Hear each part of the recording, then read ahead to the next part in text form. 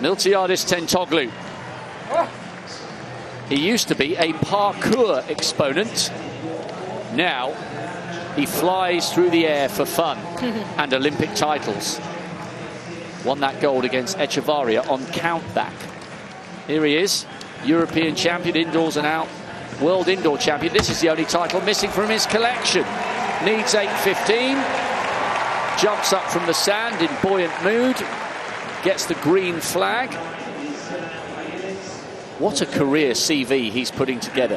He was 19th as a teenager in London. Then he moves up to 10th in Doha. All of a sudden, a couple of years later, he's won everything bar this, and he's the man to beat.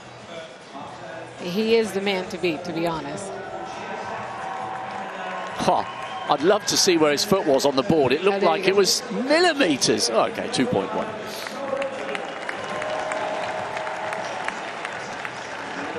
.803. Looks comfortable.